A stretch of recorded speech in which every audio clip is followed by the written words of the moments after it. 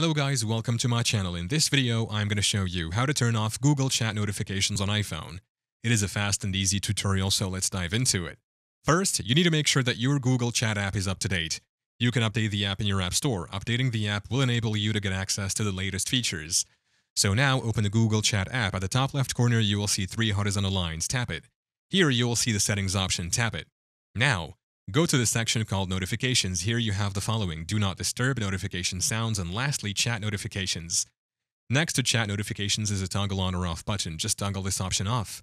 Now open your Settings app. Here, scroll down until you see the option Notifications. Once you see it, tap it. Here you will see all your installed apps, so just scroll down until you find the Google Chat app. Once you find it, tap it. Here you will see the option Allow Notification. Make sure to toggle it off. And that is how to turn off Google Chat notifications on iPhone. Thank you for watching. If this video was helpful, please leave a like and subscribe to my channel for more videos like this. And click on that notification bell to never miss an update.